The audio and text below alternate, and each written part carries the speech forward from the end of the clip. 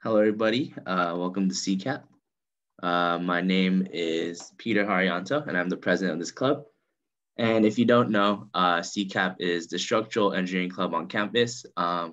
We specialize at getting structural engineers professionals that will come to talk to us about just what they do in the industry, and that allows us to connect and network with structural professionals. All right. This year, membership is free, as you guys know. And with our membership, all you have to do is sign in to sign-in sheet, which should be coming in the chat real soon. And what this does is it makes you eligible for our t-shirt raffle that, if you attend and sign in, you'll be put in a t-shirt raffle and receive a free t-shirt if you win it. And it also gives you eligibility for our tech tours and socials, which means that, you'll be put into a group chat where you'll be able to know about everything that we do. Most recently, we have a SKANSKA tech tour where we will be looking at one of their projects, but I'll talk more on that later. And you also get, eligibility for our job offers and merch. Recently, we had Simpson Strong Tie come in here and offer us a scholarship that people in this club would have been eligible for. And we also have, in the past, we've also had many people give us internship opportunities and things like that. As SEACAP, we highly encourage you to sign up for SEACPP. SEACPP is the national version of our club. SEACAP is just within our campus. And SEACPP is the national society that includes both professionals and students. For students, the dues are free for 2 years. So again, we really encourage you to sign up. And we also make many events catered to SEACPP. Most recently, we're promoting the Beirut talk tomorrow at 12 to 1. I know I've been pushing many forums out about this. I'm really sorry about that, but I promise you that this is the last form that you have to sign if you're interested in this. But in the chat, a Beirut form should be filling out. Even if you filled out a form in the past, go ahead and fill out this one. We're making the admission $2 right now. That should be a great discount even for the group price, because I was able to talk to some of the SEACPP members. And what will happen is I will stream it tomorrow. For those who signed up, I'll email you guys a link. And we'll be able to watch this talk. All right, tech tour opportunity. I talked about this a little bit earlier, but we have a tech tour opportunity with SKANSKA. They're gonna let us tour their L300 project in Washington. This tech tour is completely free and virtual. So if you're available, we encourage you to sign up. Once again, the sheet will be going in, or the form will be going in the chat, just like always. And with any of these events, if you have any questions, go ahead and ask me at seacap.prez@gmail.com. All right, I'd like to pass the mic off to Tram to talk about our upcoming social. Hi everyone, so we have an upcoming social on Thursday, next Thursday, not this Thursday, and we're gonna do a game night against SKANSKA. So you guys should come out to represent our club, and we're gonna play, I think, 3 or 4 games for an hour, and it's at 8:30 to 9:30, so hopefully everyone will be out of class by then. Yeah, thank you, Tram. Really encourage you guys to come out to that as well. All right. Okay, so we're about at the halfway point of this semester, which means we only have, I think, 3 to 4 meetings left. And so I really wanted to talk to you guys about upcoming elections. So I just wanted to let you guys know that by next meeting, which isn't March 30th, but we'll have it ready by then, we will be accepting signups for these positions: president, vice president, secretary, treasurer, event coordinator, e-council rep, and webmaster. So if you're interested in being part of the board of this club, just look out for signups. Those should be coming out real soon. And yeah, this will be expanded on more next meeting, but what you'll need to do is sign up, give a small speech at one of our meetings, and you'll be voted in, or we'll make a voting process and we'll see what happens from there. So yeah, if you have any questions on this, again, seacap.prez@gmail.com. All right, and make sure to follow our social media. If you really want to be involved in our club, a lot of our social media platforms, yeah, it's a good way to stay connected with what we do. And yeah, just be reminded of all the events. I know I dump a lot of announcements on you guys every time we have a meeting. So yeah, Facebook, Instagram, both just at SEACPP, very simple. And I know I've said my email like a million times within this talk already. So yeah. Other than that, I'd like to pass the mic to Jazz to introduce our speaker.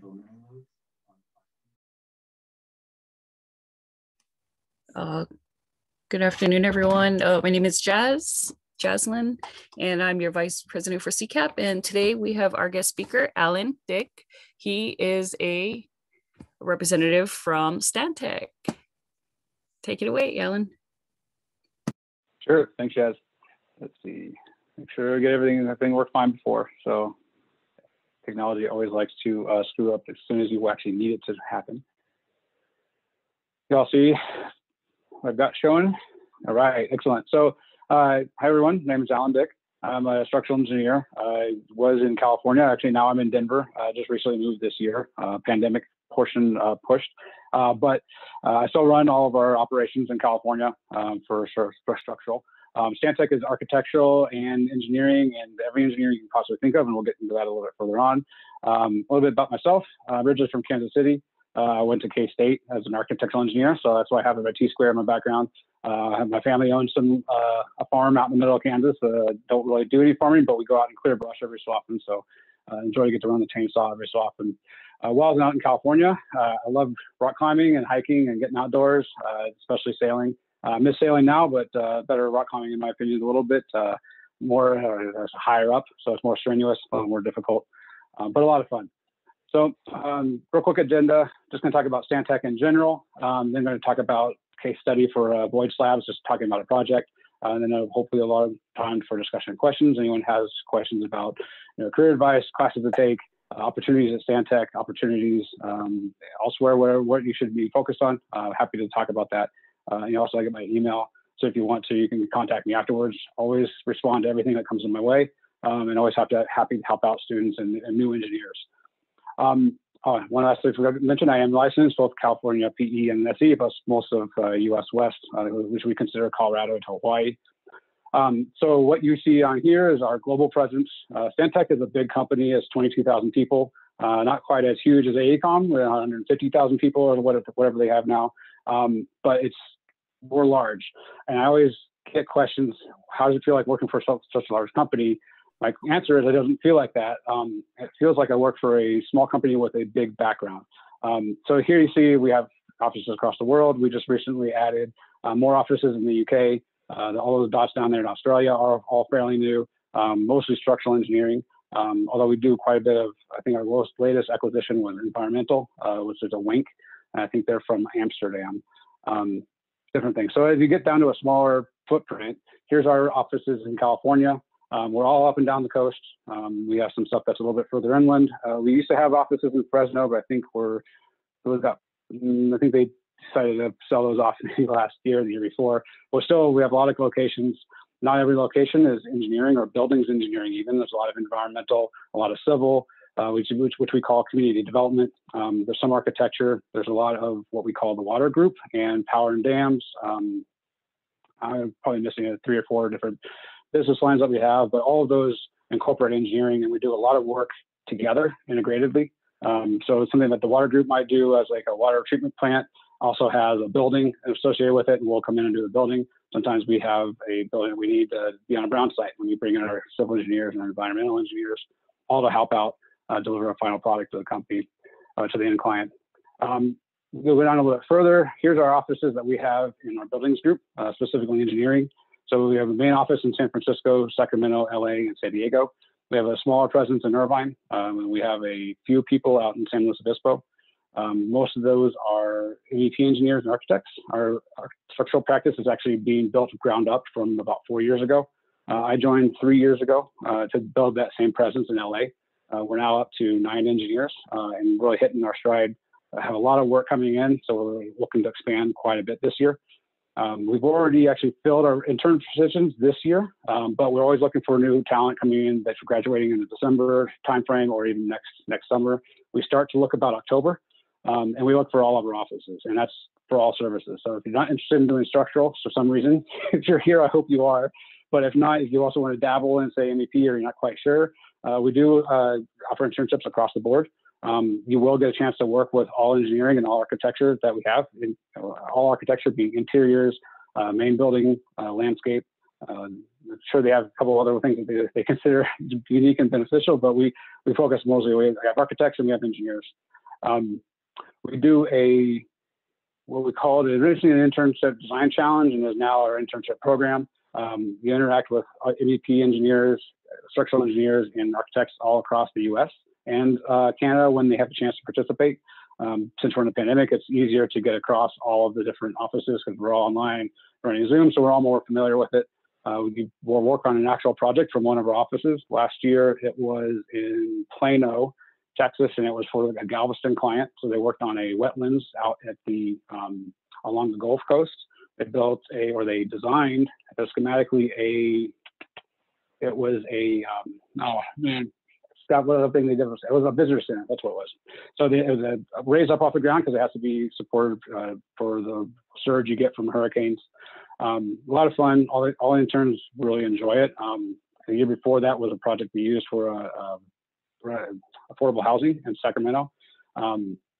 Again, working with all other engineers, all architects, creating a schematic design. You go through and you do the whole thing with calculations, creating drawings, creating visuals. You present to all of our principal leadership, as well as our senior leadership up and down the chain, and then also the external client. External client really loves it because we get to see the awesome designs that our interns come up with, and they wonder what we can do. Usually our interns put us to shame. They do a really good job. So there's a lot to learn from, but it's also a really rewarding experience. Talking back then about what we do rather than just where we are, here's all the sectors that our buildings engineering group works on. These are mostly what we focus on the West Coast. We also do some sport. I want to say we have industrial on here. This is buildings, so we don't focus on water and infrastructure necessarily, but those are sometimes things we help out with. Most of what we focus in on right now is a lot of industrial and transit in our LA office, healthcare in our Sacramento and San Francisco offices, retail throughout the state, multifamily and science and tech are both mostly out of San Francisco. And we have a lot of workplace and commercial and airport comes from outside. Denver and Chicago are where most of those hubs are, and then they branch out and use the local resources to help support those projects. Here's a good overview of all the different things we do across the board. You have the general structural engineering and MEP. We do a lot of lighting design, fire protection, all the thing around sustainability gets tied with everything. And our ICT group is a small burgeoning group that works across the US. All services we provide to the clients and try to do as much integrated as possible.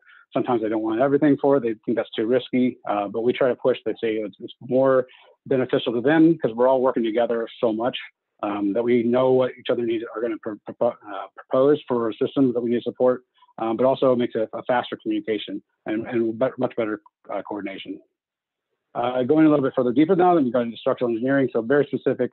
Here's some of the specialty things that we do. Not all these things are done out of the same offices. We have experts all across the world. For instance, we have fire engineering in Australia.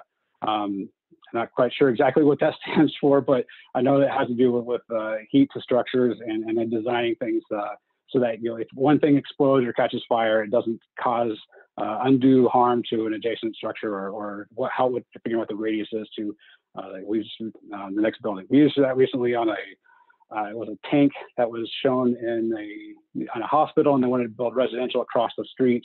And there's government requirements for how close you can be to an unprotected tank. It didn't have a masonry wall around it, but it was double walled.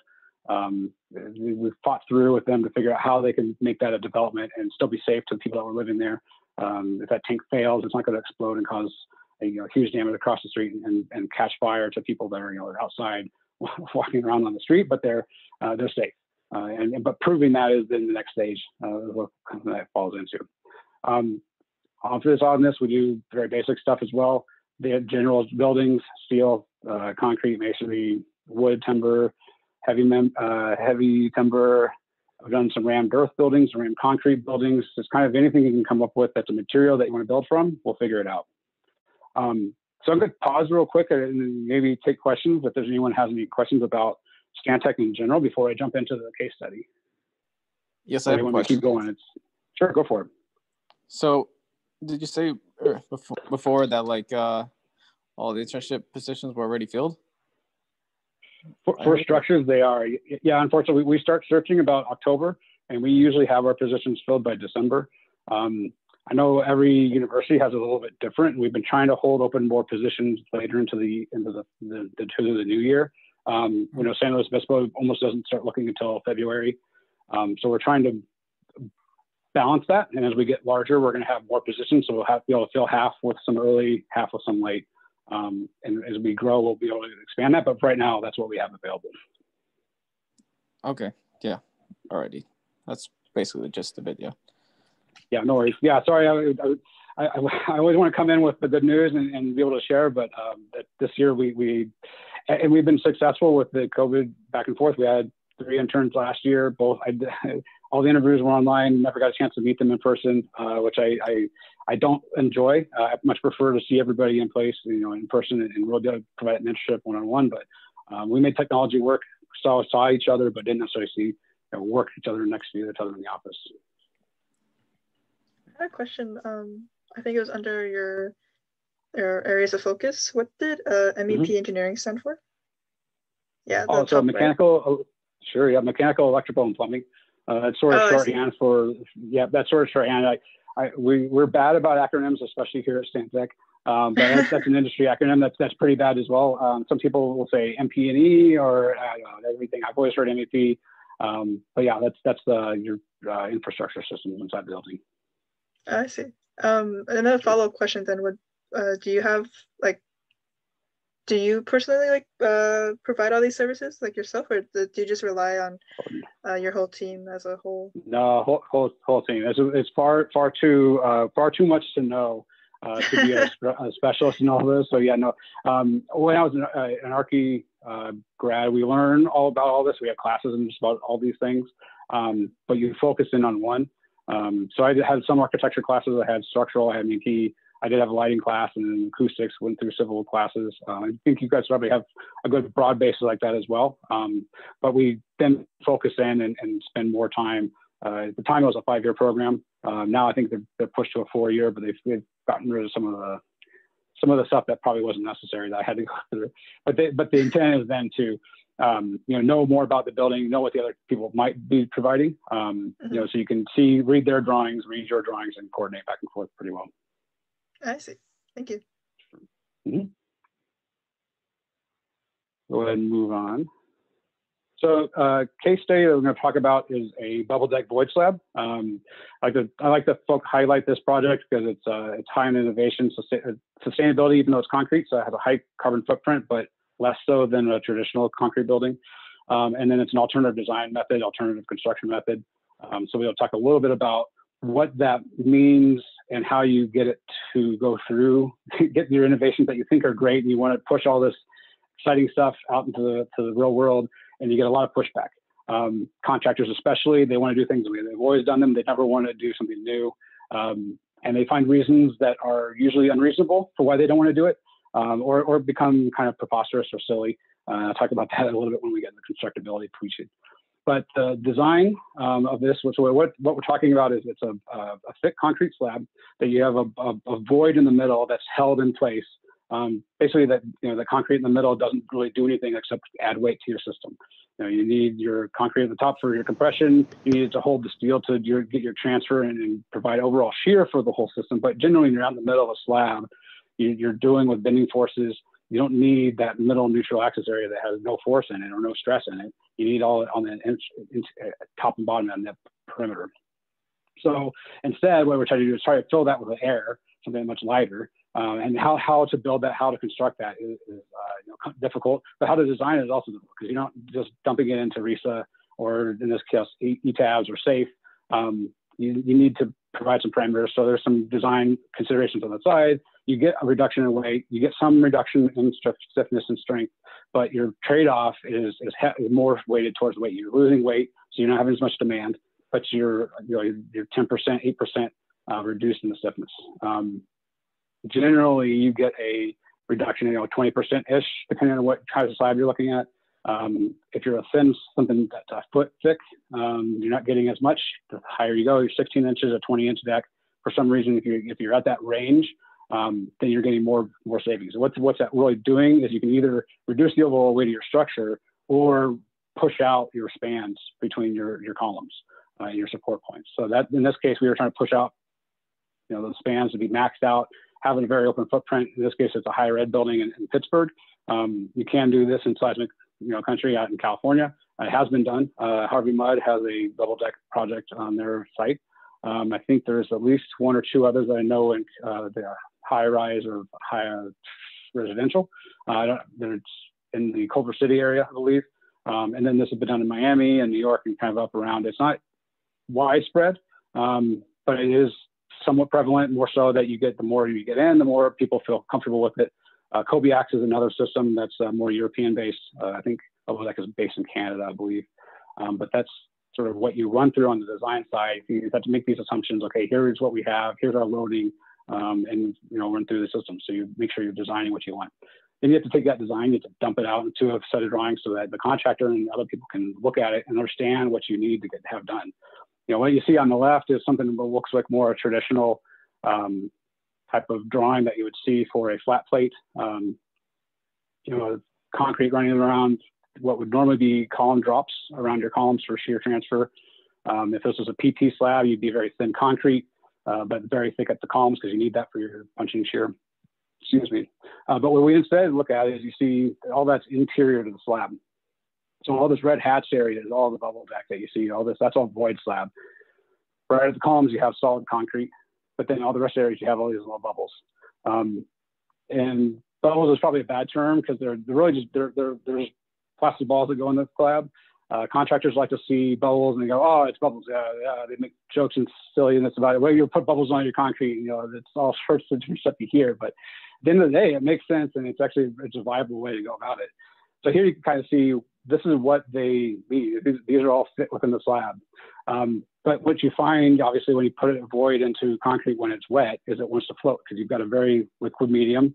Everything wants to come out of the slab. So what you have to do instead is pour the first level of concrete, let it set just a little bit so you get some anchors there at the bottom. And that's what these cages are around the bubbles. You kind of see that there. And there's some part of that shear transfer, but a lot of that this gets cast in, this bottom layer. These are 2 layers of bubbles. It's not one thing. So this is 3 layers. Each one of these is 1 layer of bubbles that's going to go into your concrete slab. The bottom layer, there's a steel mat, and then the top steel mat. So this bottom mat gets held in the concrete. All that held down so it doesn't float to the top. We did a project in Texas for a stadium that we had styrofoam. We had these big cantilevers we were having to reduce. They had already poo-pooed and said, no, we're not doing bubbles. But we said, well, you still need a void slab. So they said, well, we'll do styrofoam. Okay, so here's what you need to do to make sure it's held down to your form work. And lo and behold, they didn't do what we asked them to. They didn't really test it out beforehand either. So their first major pour of this void slab, they poured out, and halfway through, while they're still pouring concrete, all the rebar is just coming out of the concrete. I'm sure someone's stomach was just dropping out of their body, going, oh my God, what's going on? They had to stop all pours, jackhammer all that out, and redo the whole thing. And they did a test a couple of times just to make sure they got it the next time. So eventually they listened to us, but it was very costly when you don't listen to your engineers that tell you how you should build something more unique. But otherwise, it should be fairly simple. We had a lot of problems with the contractor getting this sold. Once we got to the guys on the ground, they're like, yeah, we got it, no problem. But the guys up front, the estimators, they see all those risks. They don't see any of the benefits. They only see, here's how it's going to screw up my project, which is viable. That's what their position is. But you kind of have to talk through them, all of these things. One of them was, the height. Can I get my guys manhandle this? Can we get this in place? Here you see a whole bunch of pallets getting crane lifted onto the deck. And one guy, these couple guys was shifting around. What finally sold the contractor, what finally sold the client on it was we showed a video of some guys just carrying it around by their hand. And they're like, oh, this is really light stuff. Like, yeah, this isn't heavy. So there's always, like, yeah, why is it such a big deal? And the contractor, well, I mean, so they always back up once you get the client on your side. So it's one of those things, it's innovative. You have to convince the client, you have to convince the contractor that this is something that's not going to destroy their building. It's not going to be something that's detrimental to them in the long run. So next picture here is some coordination. So this is integrated, right? These are a bunch of conduit that's running in the slab. Where you see this line here, it was at one point going to be a row of bubbles. Told them they could take that out, put on the conduit. We still get a void slab. They had to hold it in a certain location that can't go as crazy as they might someplace else. But at the end of the day, this allowed there to be less conduit underneath the slab. The architect wanted a very nice, clean looking cement concrete soffit with nothing in the way. You still end up with some ductwork here and there, but for the most part, it was very clean. You didn't see mechanical systems, you didn't see plumbing systems, electrical conduit. Because at the same time, we also had a raised floor in a lot of areas, so all that stuff got pushed under the floor between the slab and where you're walking. But then there were still more systems that came through, lots of transferring. This was a big footprint, so they had a lot going through, but there was still coordination that had to happen there. They can't go through these big areas that are your shear transfer at your punching shear problems at your column. So here we are, cages, what we would typically use in California, which would be stud rails. Instead, you have a little shear cage because they didn't want to pay for stud rails. Instead, they wanted to pay a guy to do this, which is simply the same thing. It just wasn't a product. They swore it was cheaper. I don't know if I would necessarily buy that, but at the end of the day, this is so you just got to stay out of this area we have 1 or 2 penetrations for some storm drains, but for the most part, this has to stay clear and open. No conduit was running through it. No other, there's little hangers and stuff you can see. We call these blue bangers because they're blue and they bang them in the paste. But there's a little insert to put in, I think lights. This may have been also some rods that go in for mechanical systems underneath. And you can see there's also then still another layer of reinforcement that goes over. So this is what we would typically see, top and bottom rat reinforcement at a 2-layer slab. I think this is a 14-inch deep slab. It might be a 13 that runs over top of the bubbles and between the bubbles. So you get that pushed down as low as you can to minimize that total depth. But you still want to have it, inside some solid concrete. So you can't just run it over top of the bubble, touching the bubble, because then you don't have any engagement in your reinforcement to your concrete. So the picture from the crane, in the middle of this is their first section that they're putting together. Fun thing about these are all plastic. They're usually a recycled material or a deferred or a post-consumer product. In this case, it was kayaks that were rejected from Walmart, I think. Walmart has consistent, there's whatever criteria they have for what they will or won't sell in their stores. These didn't meet that criteria, so they were rejected. Instead of going to a landfill, we got to grind them up, remelt them back down into a plastic ball and put them into a building. So deferring a lot of waste that would have otherwise gone to a landfill. At the same time, it's not really the greatest product in my mind as someone who buys into sustainability, because it's plastic, it's oil-based, it still generates a carbon footprint. But in this case, we took something that was already created, repurposed it, and stuck into a building that's going to last at least 50 years. It's on a university, so it should last a long time. They like to keep their infrastructure in place forever. So and you see that there's also you got the column cap placements here. You see we're around shear walls. We want to keep some good shear transfer, and then they would continue through the rest of that formwork, and that would kind of look the same. The faculty for this building was a business school, got really into this project. He was a juggler. We have video of him juggling some of these while he's walking around on the deck. They had a student activity day where they brought business school students over. They all got to sign a bubble and put it into the concrete slab. I would have a picture of that, except there's some very inappropriate comments that some of the students got to make. So we try not to push that out, but I'm sure everyone can imagine you have all the opportunity to get what you want to on a ball that's going to be placed in concrete. No one's ever going to see it afterwards, but it's there. So it's fun because you kind of have some kind of tie into it. So we try to work through with getting the client excited about stuff while you're pushing this new innovative. It's not new and innovative. It's new and innovative to the U.S., but it is a fairly innovative thing to do. We otherwise would have had a steel building because this was in Pittsburgh.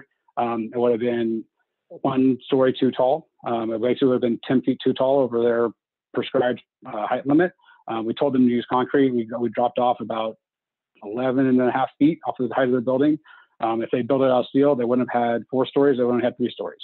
So we bought the client a lot of stuff with this. So there's a lot of other things that really provided value that pushed the client to this.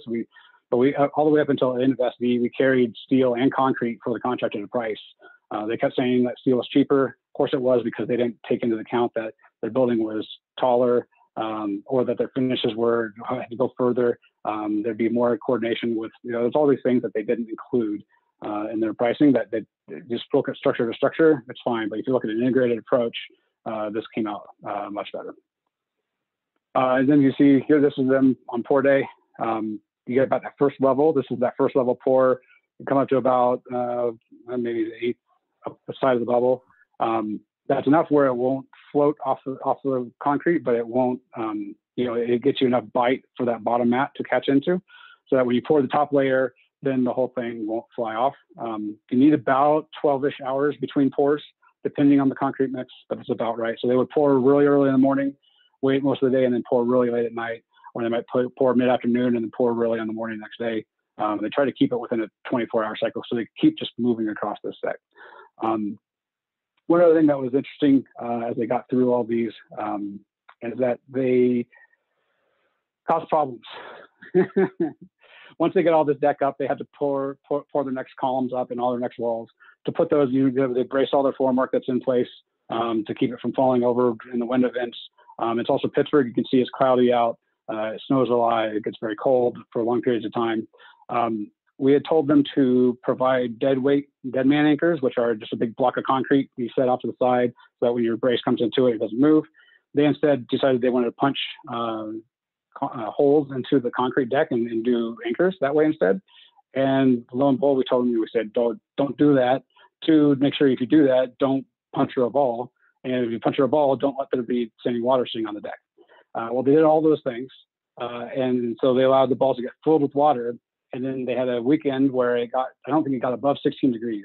And they had all these problems on site. There's all this spalled concrete. Well, why is the concrete spalling? Is the bubbles are expanding because it's hot or da da da da? Well, no, you guys let them fill with water. Water doesn't just condense when it gets colder; it expands, right? Ice expands out. So they had all across the deck. They had all these little spalls. Some of them on the top of the deck, some of them on the bottom of the deck. This is a big problem for lots of reasons. Structurally, you can't have this happen. Architecturally, this whole bottom slab is all meant to be exposed to the class, the students, the faculty, anyone walking through the building. They want to see this nice, what would be a clean deck once it gets kind of polished up, and have all these, you kind of get that a little bit nicer than what they have, but they don't have, this is not what you patch it with. It's going to stand out. And they found a way that kind of they would take out an entire panel of concrete and then re-pour it. They actually had to patch it back up because it was above. Sometimes they had to drill a hole and fill concrete down below. They claimed that this was a major issue from the bubble deck, and we told them it was a problem that we told them about several times. At the end of the day, we managed to get a fix for them. It looks reasonably well in most of the locations. Some places they had to do quite a bit more demolition to get something that the architect would buy off on. But it's a key thing, again, getting that buy off from the contractor, understanding what it is that you're trying to tell them to avoid, having them take some ownership of it. They saw this as, they didn't get this problem until they had one full floor poured. The total project is about 300,000 square feet. So one floor is about 50,000 square feet. It'd be 150 is what we finally finished off of. It was a 500,000 square foot building, but it was a lot to say that. And they had one full one all the way done, and then they had this problem throughout the whole first floor. So one place where they couldn't have this problem, they had the biggest problem. Then after that, from then on, they were much more diligent about not having that happen.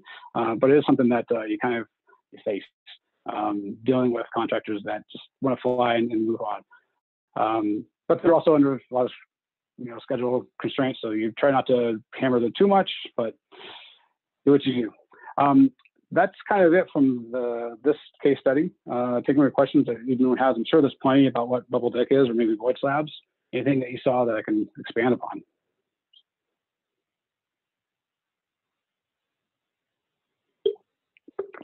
Everyone can go design a bubble slab, I'm sure. No, I was gonna ask. I see like in the concrete here, and there's like the dried portion, and there's a darker portion. Is the darker portion from the wet from the bubble? It's not from the bubble. Sometimes concrete's funny. You get all sorts of different things that can show up that can be very problematic, or they can be nothing. In this case, it's kind of nothing. This concrete's still a little bit wet from water getting through, water intrusion. Sometimes I think some of these panels, like this, is probably more of a water intrusion problem, something that's just you're not going to face once the building's sealed up and enclosed. But while it's open to the elements, you're going to have snow sitting on it. I think this one actually, some of these are actually what you're seeing is the type of, it takes some of the shadowing from the whatever panel work you have underneath it. I think if you see back in the first couple of pages, like not all of these are different, some of these are different colors even, and the concrete will pick that up. Yeah. Okay. And even the style of what type of panel you use, these are all, I think, fiberboard, fiberglass of some sort. Sometimes they use plywood. You'll see the pattern of the plywood on the underside. I've gone into some older buildings in the 1930s and 1920s that have, you can see the wood grain from these 2x to do all the formwork, and you can see all the wood grain from every single one all across the way. It's fascinating in a structural way, but most non-building nerds will think you're kind of weird. Well, so then what about the darker portion inside the hole, or not the hole, but I mean where the bubble is? Yeah, this spall here. Yeah, this is water coming. So this bubble got full of water as it melted, or as water above got through. Now you just have a nice clean hole through, and they definitely had puddling all through. That's all wet. Okay. That's just water from above. One other thing that you kind of can see from this picture is you do see a little bit of shadowing down the lines. Mm-hmm. And that is a little bit of a rebar shadow. Once this concrete cures through in a full month or longer, a lot of that cures out. When you first pull formwork, a lot of times we had heard before we pushed this from our case study to make sure we were doing something that was right for the client, from other people who had done this type of product, that they pulled formwork and their client just exploded. They couldn't believe that they had all these shadows everywhere in all their concrete. Well, you wait a week and it's all gone. It cures out, as they say. But when you first see it, it's a spot where there's a rebar that's fairly close to that surface. It's not so close that it's outside of your tolerance of what you want for your design. But you need to be careful of it. You could get something like that that is showing that, or you could end up with voids. I've had projects where it was a wall instead of a floor, and it was a shotcrete. But they pulled the formwork off. It was a retaining wall, so it wasn't too big a deal. But you could see every single bar. You could see right where it was, because where they're shooting basically just concrete and a hose, and you're shooting it at the wall, and it sticks, and they just build it up in layers. But wherever there's a bar, you're only shooting from one side, so you don't really get concrete from the backside, and you're trying to kind of push it and fill it in. You're hoping that fluid really flows into that space, but it doesn't. It's not 100% great. So there's a finish problem there, but that was a retaining wall. It was covered up. You weren't going to see it. In this case, yeah, this cured out, and you didn't see that throughout. Oh, okay. I see. Thank you. Sure, no problem. You got a question? I'll pass anything things is fine. Yep, sure, go for it. If you're doing some new building technology or designing something new for the first time, I'm sure you might collaborate with people that have done it before within the company, but if that's not an option, are you trying to find like case studies online or other people that do this in other companies that you can reach out to? How do you get to the point to where you feel comfortable submitting your designs? Absolutely. Yeah, you at the end of the day, you have to make a judgment call, but you do gather as much as you possibly can. You find case studies. In this case, it's a product, so we work through with the manufacturer that pushes this. They have their salesmen. You had, I'm sure you've all either been through a Simpson seminar or a Hilti seminar, but it's a similar kind of rep. They have a little bit of an engineering background. Sometimes they're more salesmen than they're engineer. So you have to take everything they say with a grain of salt. So we take in what they have and then get their case studies. In this case, we talked with Matt Construction in LA. They had done the Harvey Mudd College project that I just mentioned earlier. And they gave us, here's how we approached it. Here's the pitfalls we faced. They did a filigree panel, which is they precast that first layer, and then they lifted a whole panel as one and placed it in. So it's more like a concrete, precast concrete slab they placed in, and they poured their top, their second pour on top. You end up with little ridges down the line, so you wouldn't get quite the clean look that we were looking for here. So we didn't go that route. We convinced the contractor they shouldn't go that route. They also agreed it wouldn't play out in the way that they would need to for their schedule. But we also worked through with them about what MEP coordination we need to do. The client was very concerned about having to come in, and with a PT deck, you're limited to how deep you can come in because you don't want to hit a tendon, or you have to scan so you don't hit a tendon. Same thing, you don't want to hit any bars, but this was going to be high enough up that you could attach shot pins, you could do post-assault anchors that could get the value you need to support what they were looking for. They're also worried about if you drill through for a new bathroom. So we need to worry about popping a ball. Does the ball blow up? No, you just drill through it. It's actually a shorter drill, so you don't have to go through and you hit the void. Then you can either go through the void and keep drilling to the bottom, or you can come up to the bottom and go the other direction. I also talked through with them about how the systems that go through, so the conduit, how would that go through? What can you do? What have you? What the bubble that guy's like, oh, you can do anything you want. It's all great. Everything works. You talk to the Matt Construction, they're like, well, we kind of could do like 3 or 4 at a time in the rows. So you can see, I think maybe, a little bit. Some of these are kind of where they're running along and then they hit this junction box. They're in the line of the bubble. Some of them they're running down the little space in between. Let's go the other direction. There's some of you could fit some of the conduit right through here, or you had to take out a whole section of balls and do that bundle. Right. So here we did a bundle. Other places they did, a single conduit could run along the line of the bubbles. So we got some of those ideas from the Matt Construction. It also changed how we detailed. We provided additional details for coordination. Here's what you can do for this kind of situation, et cetera. And the contractor at one point was very worried about being able to get these balls out of the cage. Like, well, you can come in and just clip them, or if you can see this, they punctured them a little bit. It's crumpled. They could actually punch that out and pull it out as a single unit. Those side issues were, well, then what do you do with them? Well, then you put them back into a bin and you ship them back to us, and we reuse them and we send them back to you as another product. So these aren't waste. They're actually sent back to Bubble Deck, and they're put back either back into another cage, or they're used as a fill-in someplace else. But they were worried about even the collection of these all over the place.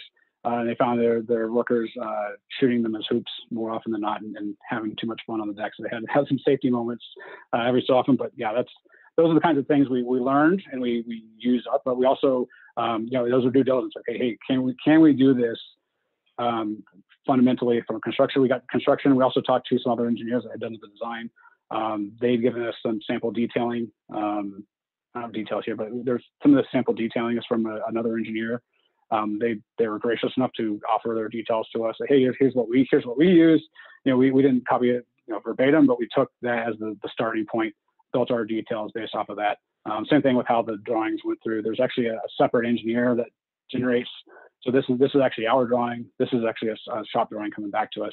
And you can see our shop stamp there. But they're laying out what size of panel do they use. This comes in off the truck in a couple different sizes. So this is them picking out those different sizes. They manufacture 200 of this size. There's a bunch of little infills. So that are these little blue ones, and there's a little green one. So all those are different pieces that they built before they went to the truck. You've got the 4 different sizes down here. So that's those kind of things learned us through the efficiency of how to make it efficient for the contractor, but also how to design it. When we're coming back here, how do we lay this out? How should we tackle the analysis? Where are we going to find problems? And at the end of the day, we did enough that we got through it pretty well unscathed, contractor aside. hope that answered what you're looking for. You definitely want to talk to other engineers, contractors especially, because they're the ones that are going to, they're the ones that really see what's kind of the BS and what's the real reality in the situation. Like, yeah, these guys sold us this. We had to do this to make that actually happen. So you can kind of get that now at the front. Your lessons learned from somebody else. And for the most part, they're usually pretty happy to help out. Also because we were doing other projects with them, so that also benefited us for mat construction. But at the end of the day, for a community of engineers, we should be helping each other out. Thank you. I appreciate that. Sure, no problem. Sorry, you might have already covered this. What was the purpose of the balls that you put? Yeah, sure. Yep. So that's the void. That's the void. We're getting to talk about the section here. So you end up with your neutral axis right in the middle. There's not really much stress there, right? You don't need all this concrete. It's all it is just dead weight. It's not giving you any benefit. At the when your shear controls, it does add benefit. And you do get a little bit of reduction to your stiffness overall. So your deflection still is a concern. You might not be able to go as far as you would if you had 100% of your stiffness of your total section. But you lose so much dead weight off of the system that overall you get a benefit. Instead of a deck that is 150 PCF for your concrete, you can multi consumption that's 120. We designed the slab as a full 13-inch, I think 13 or 14-inch slab, but with a lower density without using lightweight concrete. If you design this full section at 14 inches, it wouldn't work. You'd have to go to 15 or 16 inches. So we were saving depth by doing that, but really just saving that dead weight. It doesn't add to your capacity by a significant margin. You can pull it out. There's a trade-off. If you're a 10-inch deck, you wouldn't be able to take out that much. But if you're at a 20-inch deck, you can take out a whole amount, a huge amount. So it scales as you get deeper. We were right in the cutoff point. We're probably about where you need to be, 13 and more inches for total deck depth to make it work economically. Oh, that makes sense. Thank you. Sure.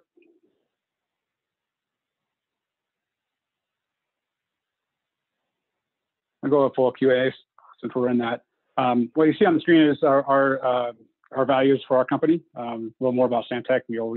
We do hold ourselves to what we think is a higher, responsibility to ourselves, to the community. We operate in a very ethical manner, and we really like to get things done. So you take that for what you will, but all questions open. Ask what you will.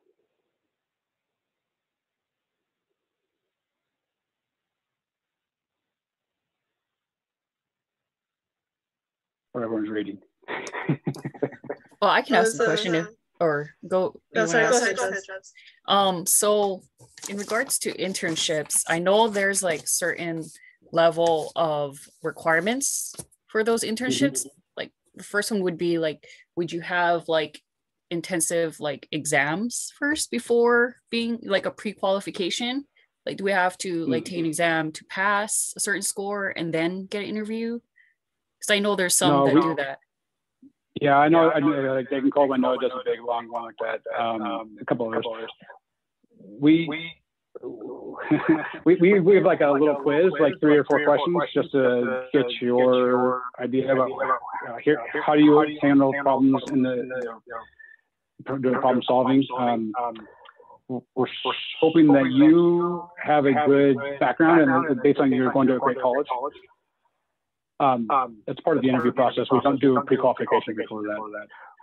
What we do need is be about finish your junior year. We want to have at least some design classes. I'm getting all feedback in my head. Thanks.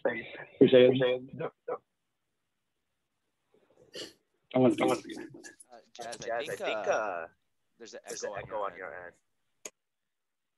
There you go. Thanks. It's so hard to try and fight through that.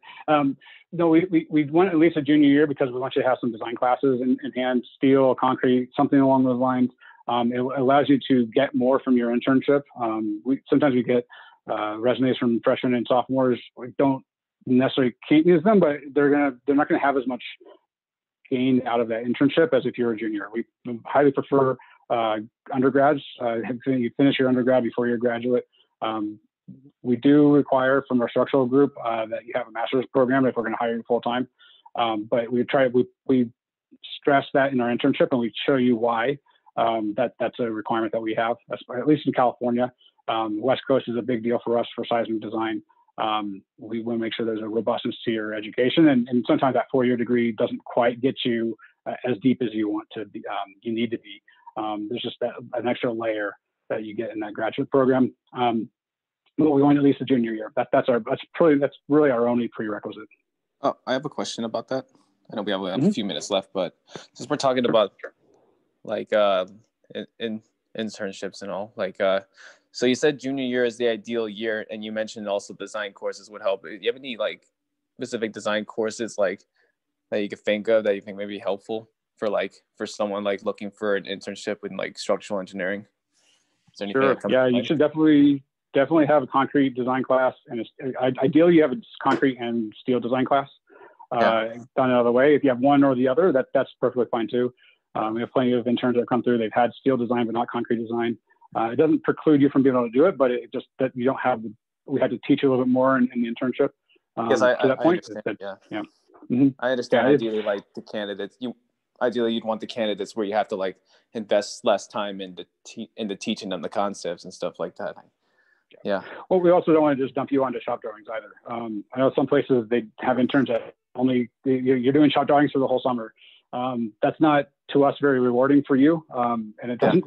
It's cheap and easy for us, but it doesn't give us the insight we want, because we want you to have an internship with us, and then we want to hire you full time.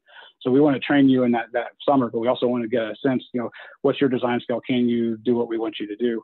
But then it's as much on us as it is on you, because it's on us to train you and give you the opportunities. Yeah, that's why I was asking, because I'm taking steel design this semester. So also for for candidates, for the internships, are they just summer, or do they go all year round? They can be all year round. Our full time that we generally push for is on the summer. We have had co-ops. So you start in the summer. We actually have a part-time student from USC that he started in Sacramento, and then he's been going to USC. So he's worked in our LA office part-time while he's been going to class. More so since we're in pandemic, he doesn't have to go into class. He's working all remote. But we given our workload, we can do that. We don't necessarily advertise that very straight up, because there's not very many programs we find that are conducive to it. But if we find the right candidate and someone who wants to pursue that, we're more than open to that.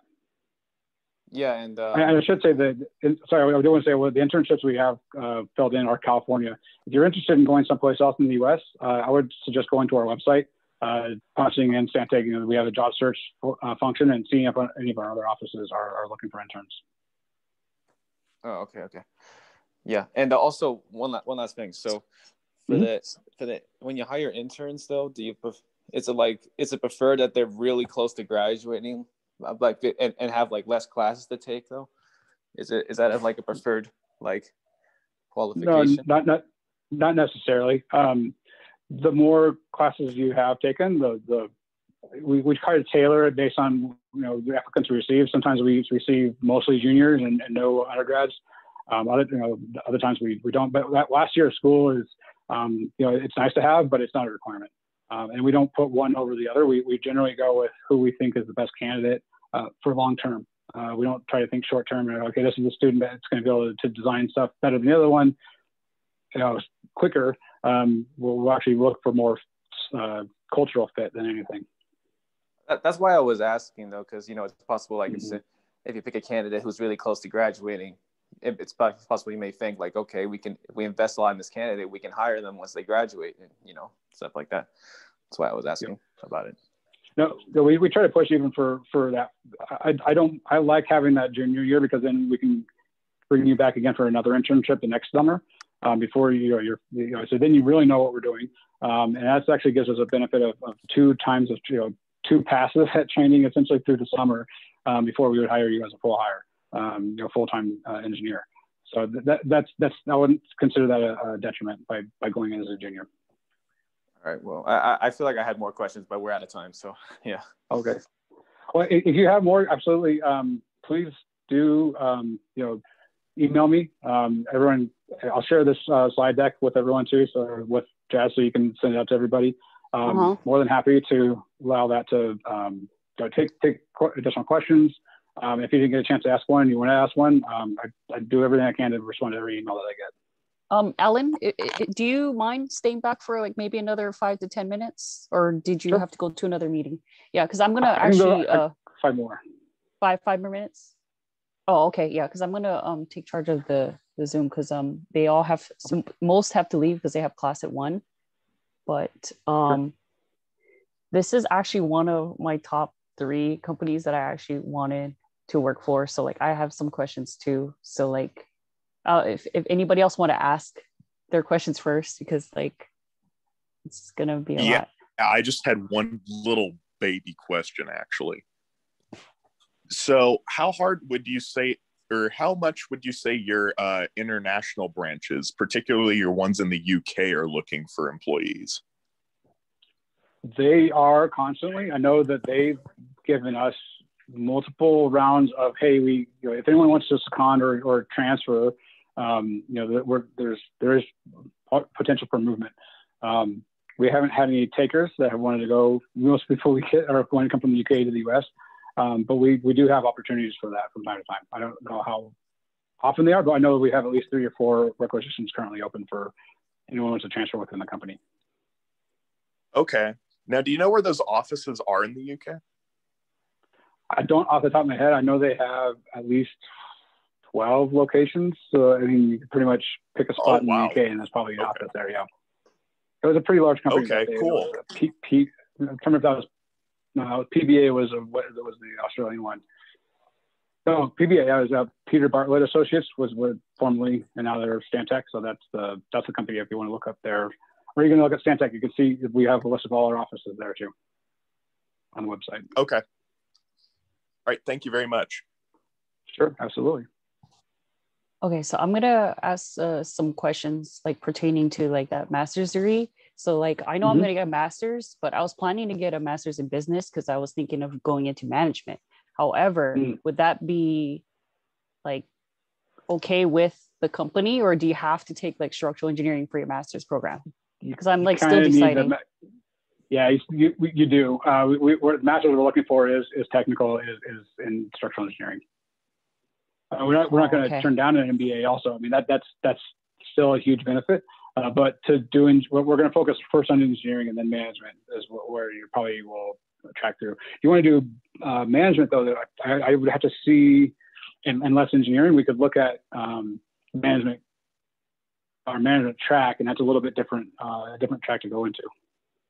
And you guys do have that available. You do have that available as well. Okay, I'll probably email you more about that as well. And there's some challenges as for like maybe like 2nd or 3rd year. Let's just say we don't have like a lot of experience with like using like AutoCAD Civil 3D or like certain programs. Like you guys use Civil 3D, right? Or do you guys use like a variety? For everything. Revit? Oh yeah, I have Revit too. Yep. So like you guys mostly use Revit though for your projects. Okay, well that's good to know, because in our intern we train everyone that comes in. We it's nice to have if you have some Revit background, but usually our first 2 weeks we're dumping you into a kind of a Revit boot camp with our BIM leads, and they take you through how to model, how to do all the things you need to do in Revit. But we also usually have some typical details or some kind of drafting effort that needs to be picked up. And we use that as sort of a trainer course. It's not what you're going to be doing the whole time, being a drafter, but it's going to be something that helps you get into the program and learn some of the navigating and feeling comfortable with it. Okay, and you said October is the next recruitment for Stantec. For the structural group, I try to push into October because that's usually when we start to see a lot of candidates start to look from other universities, and we try to pull from a kind of a wide variety. That's basically usually in October is about when we've opened up a position and we're looking to pick up. But if you want to get in on that, if someone emails me and I'm telling them to look for it, I will email back out, hey, we posted the position, you should go take a look at it. And are you now currently just Denver location? Or are you also in the California as well for Stantec? I'm in Denver, but I'm still looking and hiring and managing the California practice. So I'm currently covering all of US West, which is really not me in Denver and then everybody in California. But we're looking to expand out. Eventually, we want to be in Portland in a significant manner, Seattle, and Denver and Phoenix.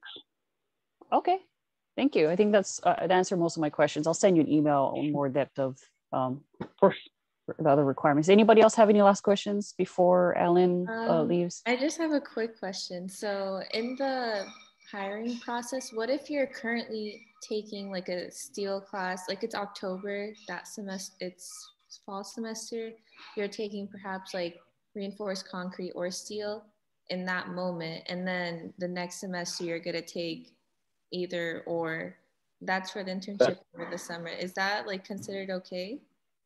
Yeah, that's perfect. That's the exact time, because you're going to just finish the class before you start the internship.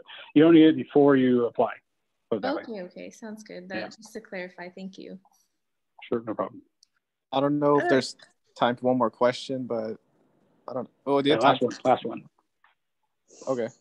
So yeah, but basically I was gonna ask. I know you said like ideally like juniors, like it's a good year to start off internship, but is it also possible for Stantec to take them on, like if they just graduated college as well? Is that also possible? Yeah, I mean, internships just after you finish your undergrad and before going into grad school, we'll definitely do internships then as well. Yeah, okay, anything after the junior year. Mm-hmm. That's why I was just wondering, you know, if it's not too late, like even if like if you go through college and you didn't get any internships, but then you get one after you finish your undergrad degree. So that's why I was asking. Yeah, absolutely. I would still go to the website even if you're not quite sure of what we have open, because the structural buildings group, if you're more interested in, say, something along the water or infrastructure lines, I know they have internships as well. So there's other business groups within Stantec that also have structural engineers that they have internship positions for. So I would go to the website, absolutely, and just as a minimum to check. We do, our posting for the summer is still up there for buildings, and we still take on the resumes, and I still get a chance to see those and then keep that in, I've got you in the log essentially for next year. So I try to send out an email to everybody. Here's who we wanted to interview, but we didn't have a chance to because it was already filled. We try to reach back out the next year if you're still open for it. All right. Well, thank you very much. I appreciate it. Mm-hmm. Thank you, Alan, for your time. If anyone else has any questions, just go ahead and email him. His screen is still showing up there. You can screenshot it or write it down, and he'll get back to you when he has time. I'll also include it in the recap if anyone needs it. That'll be sent out in a few days. Thank you, Alan, for your time. We appreciate it. Thank you so much for the opportunity. I love talking to students too. So this has been fantastic. Yes, we hope to have you again. Absolutely. In the next semester. Okay. You have a wonderful day. Thank you. Okay, you all too. Goodbye. Stay healthy.